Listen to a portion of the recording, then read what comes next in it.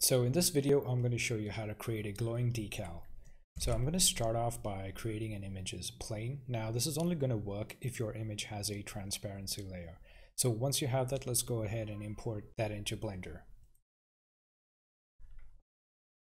So once I've imported that in, I'm just going to move that in front of the object that I'm going to be placing it on. And I'm going to rotate that by 90 degrees. Then the next thing I'm going to do is get rid of this diffuse BSDF, and I'm going to create an emission node. Then I'm going to connect that to the shader input here. So now if I increase the strength, you can see that this decal is glowing here. And you also need to ensure that in the material context, you change the blend mode from opaque to alpha blend.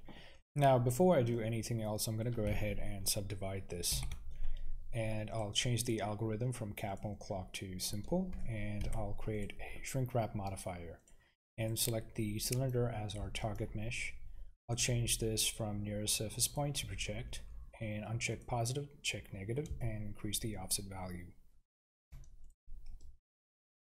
Now we can go ahead and also change the color of our decal.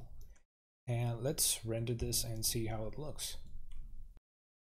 So our render is done, and this is what it looks like with EV, and this is what it looks like with Cycles.